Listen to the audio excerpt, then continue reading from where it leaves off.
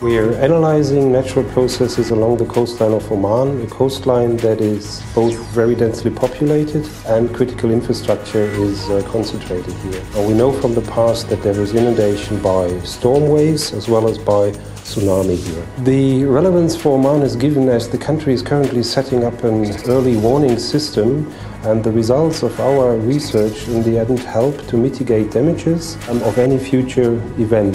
The biggest challenge is, of course, to combine teaching and research here, and in the end I decided to take the students into the field out of the classroom so that the students were directly involved in the research, and I benefited from that as well, so it is a win-win situation for both parties involved. Yes.